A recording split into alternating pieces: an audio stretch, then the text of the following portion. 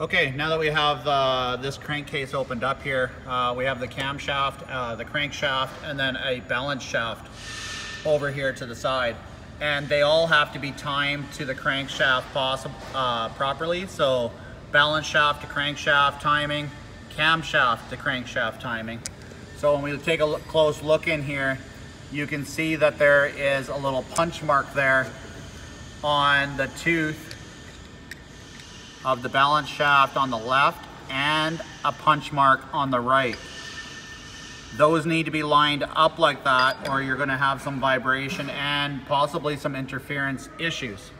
Okay, I'm going to pull the balance shaft out now. Just wiggle it and take it out of there. And I'm going to display the crankshaft to camshaft timing now. So I will turn this engine over. Excuse my very slippery hands here, kind of soaked in motor oil.